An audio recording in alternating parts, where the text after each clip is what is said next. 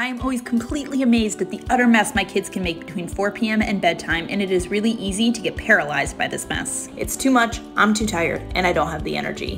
When you have moments like this, remember my flat rule. F, focus on flat surfaces. Make it your goal to just clear clutter from countertops, tables, floors. L, localize. Attack one room at a time. A, avoid side tasks. Don't get distracted by other things. Hyper-focus on just clearing the flat surfaces. Dishes to the sink, but don't do the dishes. Toys to the playroom, but you're not organizing the playroom. Laundry to the basket, but you're not doing laundry. And finally, T, take 5 minutes per room. 5 minutes is a very forgiving amount of time, and we can all spare 5 minutes even when we're tired.